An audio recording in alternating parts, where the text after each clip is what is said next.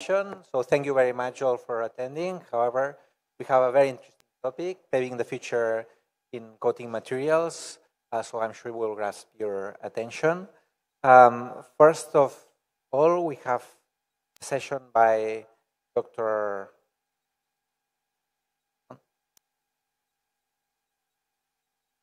Andrey Charkovskiy.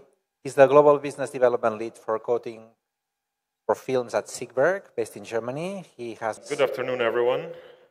Thanks for sticking around to this last session of the day.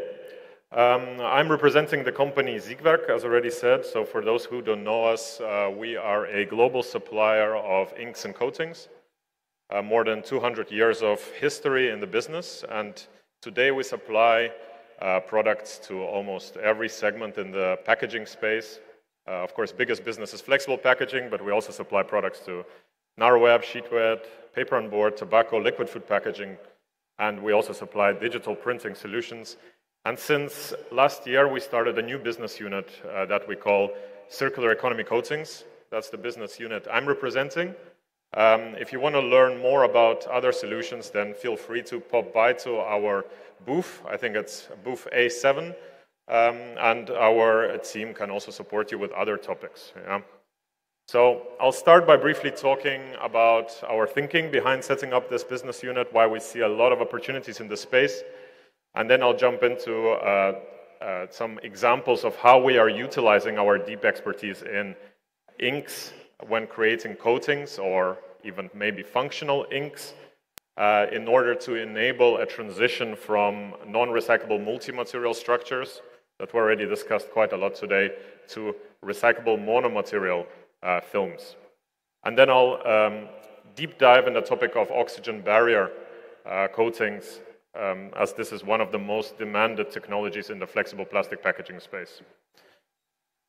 So the topic of regulation was discussed quite extensively today already, so I'm not going to go deep into this topic, but I just want to highlight again the big regulation that we have being under discussion in Europe, which is the packaging and packaging waste regulation. Lots of things covered. It starts with flexible packaging. I'll move quickly on this because we all know what this is. There are innumerable advantages of multi-layer flexible packaging, usage of less raw material, lower energy consumption, reduced emissions, extended shelf life, lower carbon footprint, and of course, it supports the beautiful modern retail system that we've built. The problem lies in the collection and reuse, not in the packaging. The essence, the core issue is the absence of effective collection and recycling systems. I think this has been covered today by many of our colleagues here. What we see is lack of infrastructure limits the recovery and reuse of these valuable flexible packaging materials. Innovation in packaging must be matched by innovation in waste management. Focus must shift towards building circular systems, enabling collection, sorting, and recycling at scale. Collaborative efforts are needed across industry, government, and society. I think there's a lot of work going on, and hopefully in the coming years, we're going to see more and more developments on all of this. Where is the industry's focus? I think the industry's focus is on sustainable and renewable polymers. We've seen a lot of discussion about this. Plant-based films, recycled plastic, monomaterials have been covered today. End of life and recycling, EPR, recycling and reuse, composting.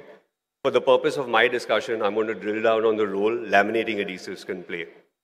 Here, we can look at net zero factories, carbon neutral factories. We can look at renewable raw materials for the manufacture of adhesive, reduce plastic waste by having robust adhesives.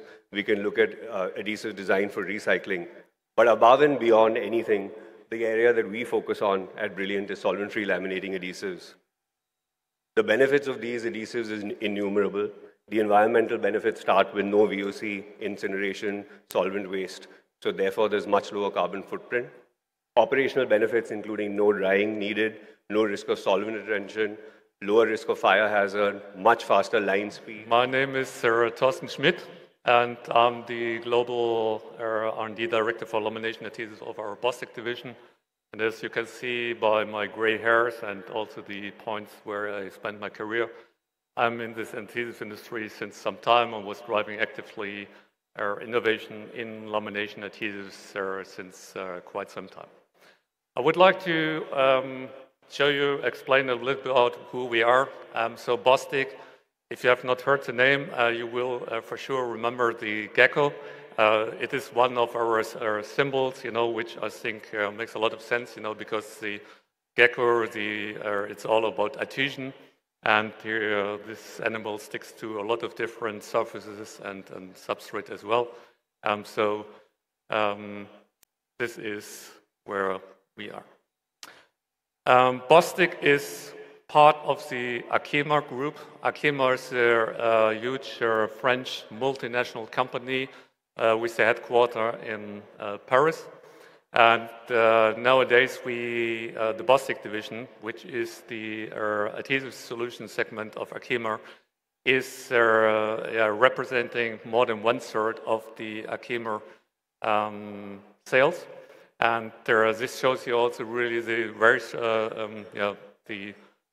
strong commitment towards the adhesives business.